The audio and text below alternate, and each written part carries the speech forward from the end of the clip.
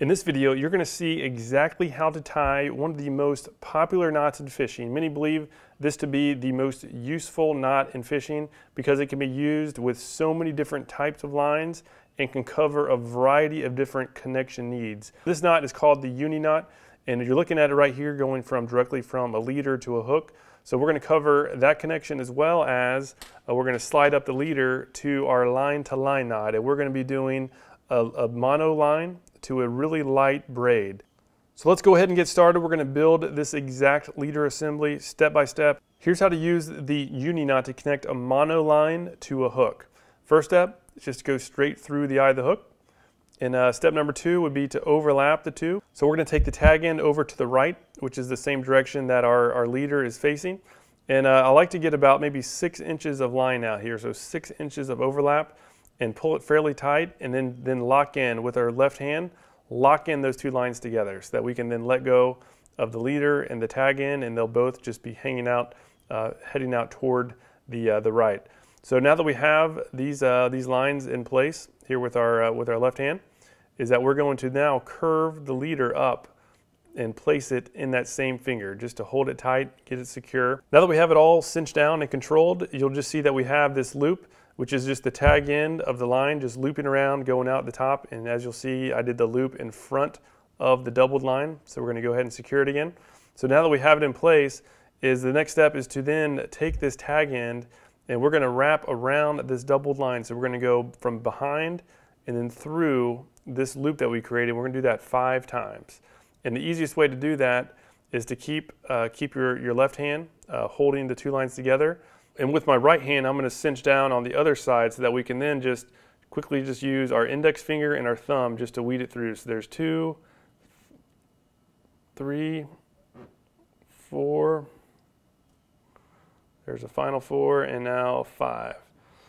So as you saw there, we just did, again, that one, we made the loop and then wrapped the leader line around the loop. And as you'll see, very important is that all those wraps are all going in the same direction toward the tag. So every one of those wraps are moving from left to right toward the tag. And so at this point, we can now just pull on the tag end. And what that'll do, and just pull with a steady pace, and that'll just slowly cinch those lines down. So now that we have it finger tight, is that we basically formed a big loop right above the hook, and then at the top of the loop is this Uni Knot that we created. But in reality, this is just a big slip knot. So what we're going to do is we're going to get a good hold of the main part of the line, and then grab the hook, of course, and just start pulling. And you'll see that that knot will slide down, and eventually it'll hit the top of the hook, and then just form a nice, compact just group of coils, and just pull as tight as you can at this point. So now this knot is completely locked in. You can see just really nice, tight coils in there. And the last step is just to cut off the tag end. So now that we have our hook connected, we need to make our line-to-line knot to connect to our main line. So we're going to pull out the desired amount of mono and go ahead and cut it off. So this is going to be the top of our leader. All right, so we're now bringing in some braid to do the line-to-line connection to complete our leader assembly. And instead of step number 1, as before, where all we did was go through the eye of the hook, step number 1 for this line-to-line knot, which is really called the double Uni Knot, is just to have the main line, which is in this case is this yellow braid. We have it pointing one way with the leader pointing the other, and we're going to overlap the two. So you can see the braid is pointing toward the left, the leader is pointing toward the right, and we have them both overlapped. And so when just starting out, you probably need to err on the long side.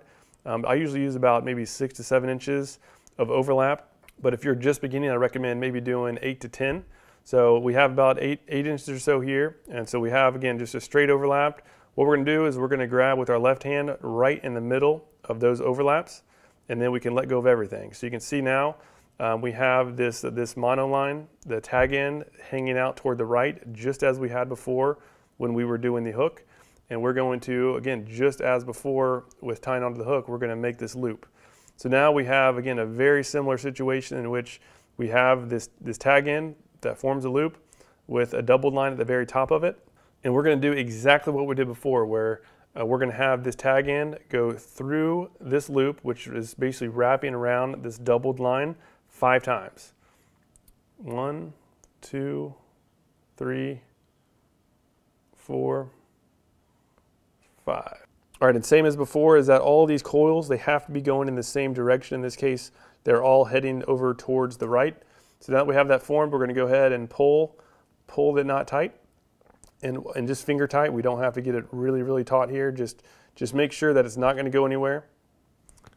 And so now we're going to pinch down with our right hand right on top of the knot, directly on top of the knot.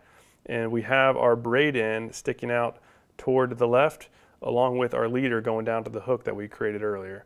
And so now we're going to tie the uni knot with the braid around the leader. And so we're basically going to do exactly what we did before, but it's now in the opposite direction, meaning that now we do the loop heading in this opposite direction. So we just created the loop with the braid, and now we have at the very top a doubled braid and mono. And so now with this tag end that's pointing up, the tag end of the braid, we're going to go around this doubled line just as we did before. But since this is braid and braid is much more slick than mono, instead of going through it 5 times, we're going to go through it 10 times. So it's recommended to make a little bit more tag end sticking up so that we can do this. And so now again, we're going to go through 10 times through this circle. So there's 1, 2, 3, 4, 5, 6, 7, 8, 9, and then a final one for number 10. And again, the same exact scenario applies where we want to make sure that every single one of these wraps, they're all going in the same direction. There's no overlaps. They're all going in the same direction as the tag end. So now that we have all 10 wraps complete, we're going to go ahead and grab onto the tag end and just start pulling these tight. And as you'll see that these will all form to nice little coils.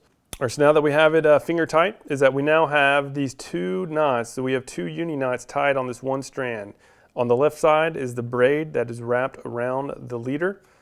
And then on this right side, we have the leader line that is wrapped around the braid. And again, both of these are essentially slip knots. So what we need to do now is we can let go of the tags. We can get a good hold of both sides. So I'm going to get a good hold of the braid, good hold of the leader, and then we're going to pull them tight. I'm trying to get a nice close-up. So you can see as they slip in, is that they're going to form, like it's a good zoom there. There's a good zoom. So they're going to slip in and they're going to hit each other. And at that point, they're going to just condense down and really tighten on one another. You can see that really tightened up there.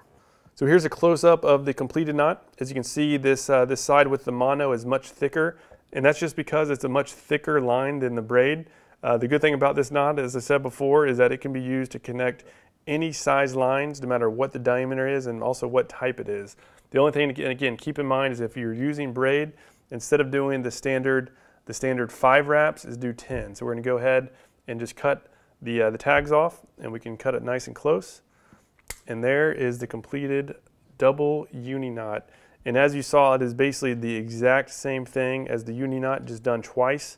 And with this one single knot, we now have a complete leader assembly where we have the line-to-line knot, as you saw here, with braid to the leader, going back down all the way to the hook, which just has the traditional uni knot directly to the hook.